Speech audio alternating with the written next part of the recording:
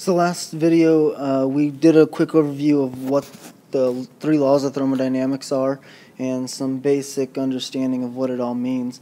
So we're going to look at the first law of thermodynamics kind of in depth.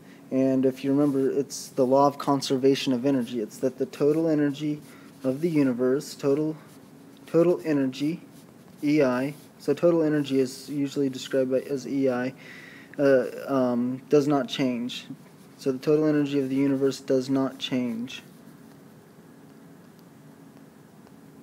And so what that, so the total energy for any isolated system does not change. So in terms of symbolic language, total energy is, so you have the energy of potential, you have potential energy, you have kinetic energy, and that basically sums up every type of energy. But kinetic energy can be broken down into several things. Potential energy can be broken down into several things. So potential energy can be broken down into energy in a gravitational field. It can be broken down into energy in chemical bonds. It can be the energy in a spring. So there's a lot of different types of, and when I say a spring, I mean a spring that's been compressed or stretched and held in that position. So a lot of different types of potential energy. There's a lot of different types of kinetic energy. For example, temperature, thermal energy is random kinetic energy of basically of atomic particles such as atoms and molecules. There's work, so we'll define what work is. There's other things like electrical energy. And so the total energy of a system is all of the potential energy and all of the kinetic energy that it contains. And so a lot of times the total energy is defined as internal energy. So internal energy, which E or EI, whichever you prefer, and sometimes in physics and in chemistry, internal energy is symbolized as E, and other times it's symbolized as U. And so because the biochemistry textbook that I'm using uses E, I'll continue to use that. However, realize that in a physics textbook, the physics textbook I have, they all use U as internal energy.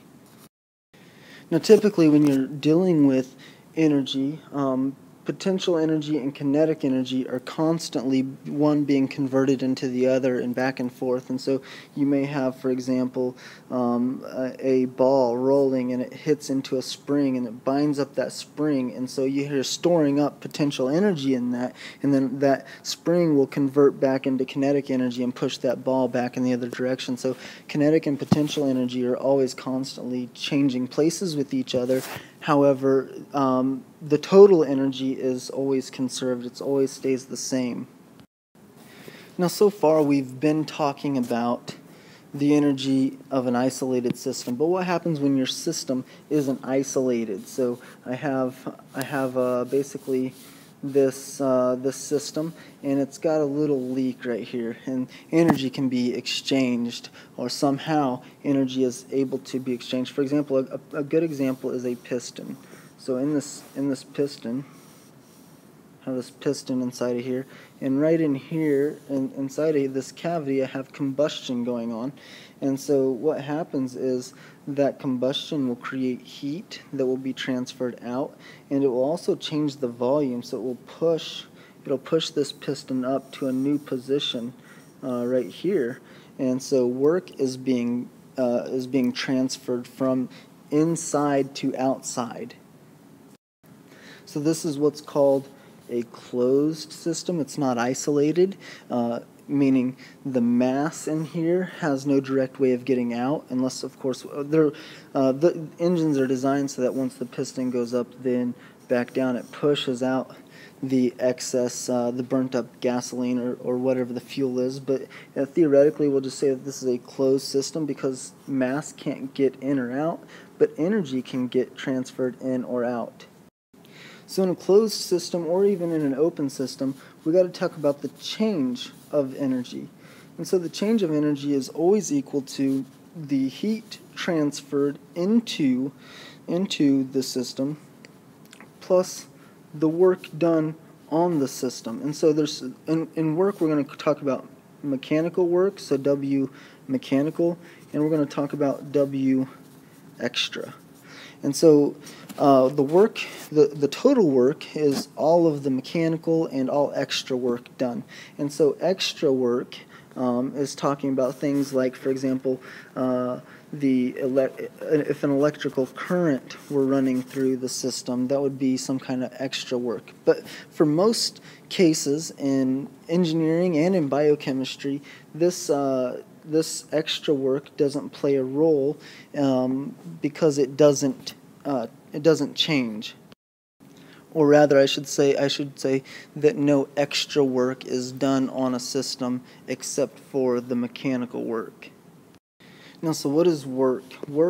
Mechanical work specifically is defined as force applied, so the sum of all of the forces applied times the distance, so the change of x, or the change of so x, I'm talking about the change of a position, so force times distance.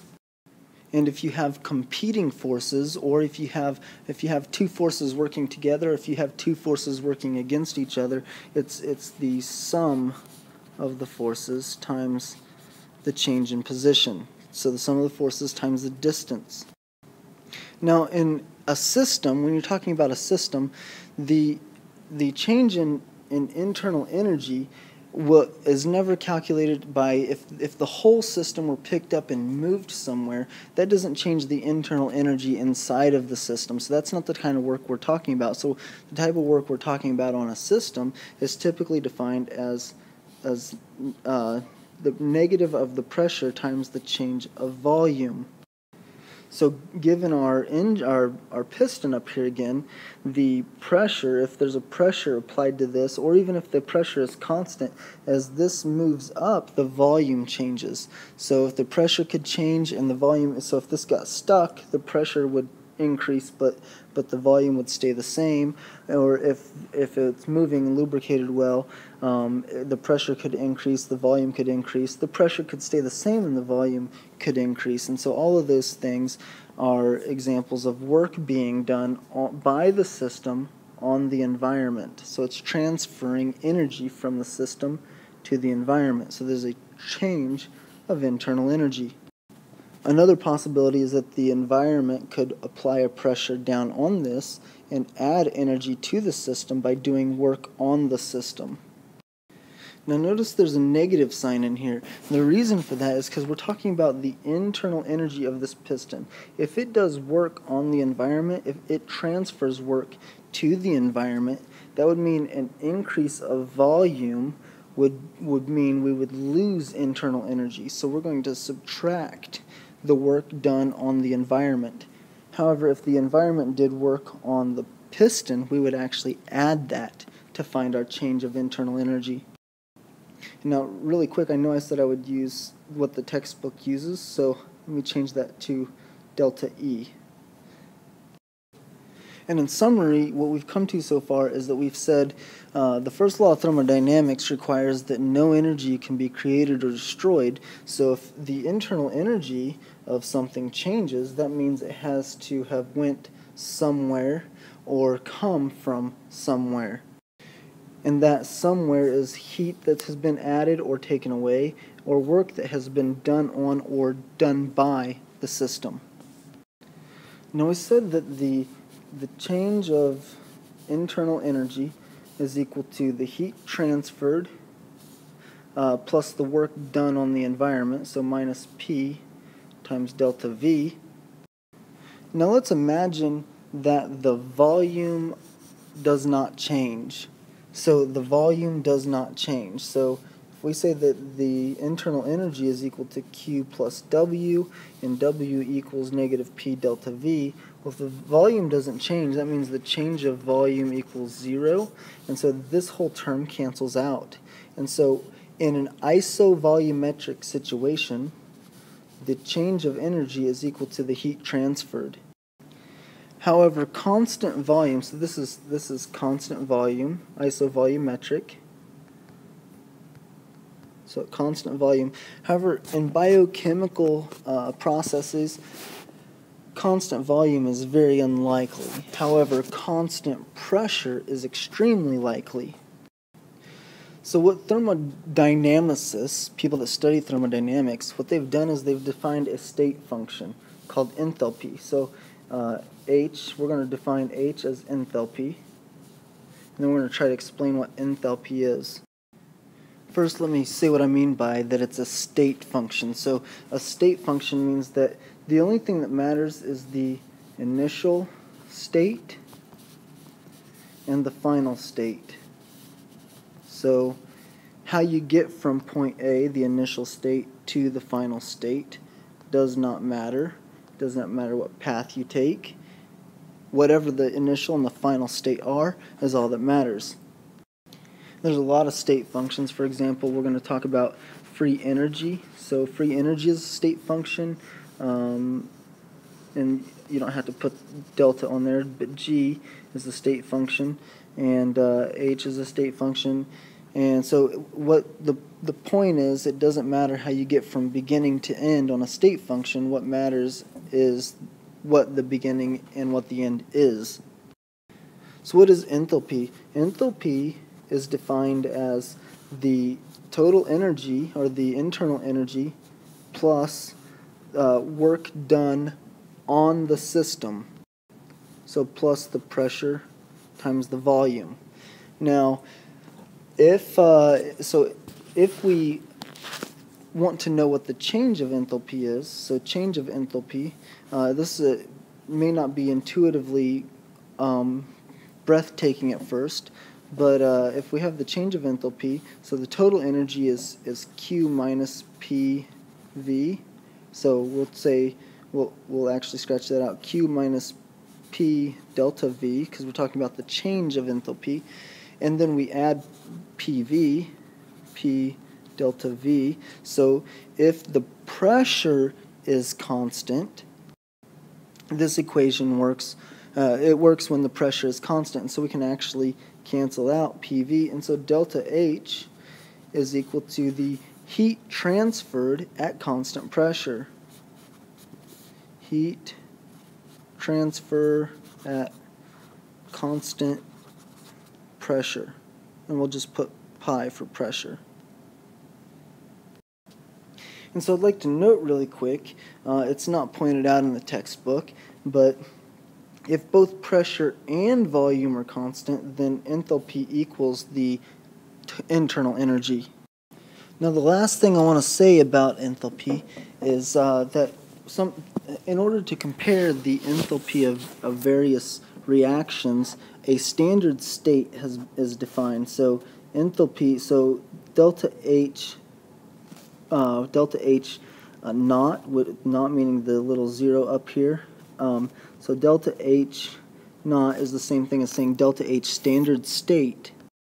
And there's actually a standard state, so delta G, whenever we get there, has a standard state. Delta E has a standard state. And so what standard state is what would the change in enthalpy be if this was done under a set standard of conditions? So for example, one of the conditions that you might have in a reaction is the concentration of solutes. So the standard state for enthalpy is at 1 molar concentration of solutes. And so whenever you're trying to figure out what the standard state is, for the most part, you can just look it up on a chart. But if you have to determine it experimentally, the change in enthalpy for standard state is going to be defined as what the effect of the temperature is on the equilibrium constant.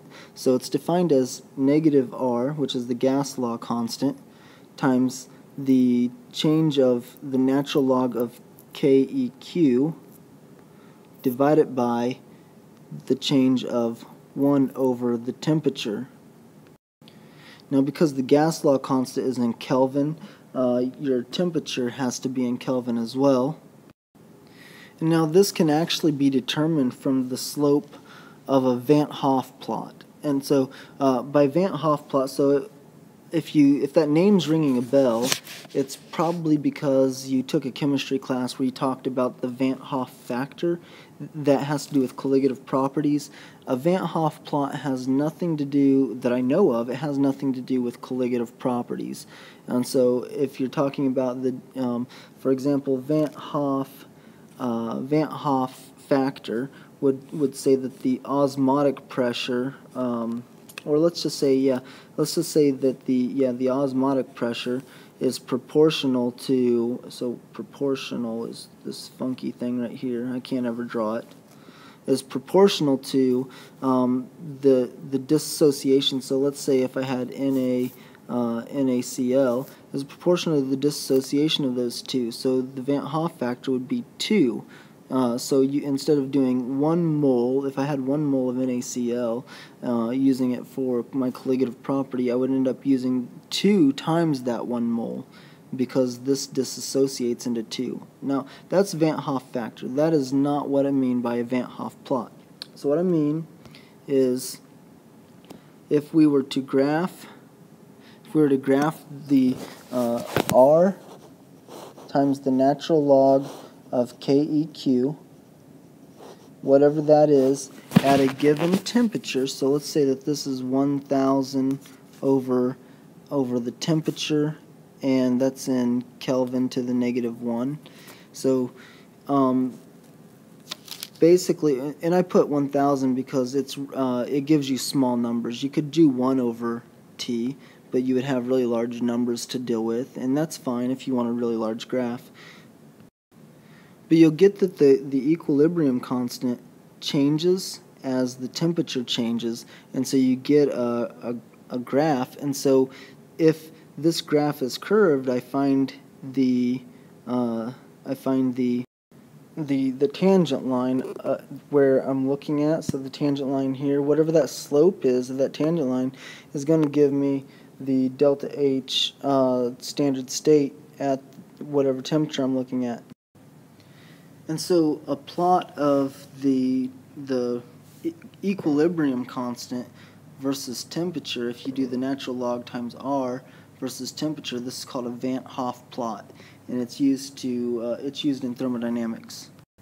And the main purpose of it is to find the standard state of enthalpy.